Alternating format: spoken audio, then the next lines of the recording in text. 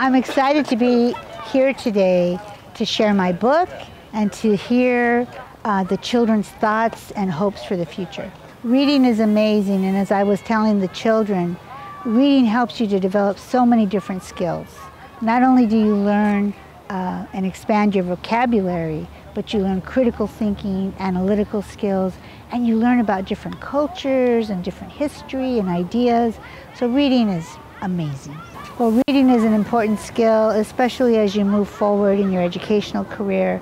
Not only do you have to read, but you have to learn to write, papers and pass your tests, and then reading becomes a part of getting accepted to universities and being successful as a university student. And ultimately, we read every day in our work, in the world of work.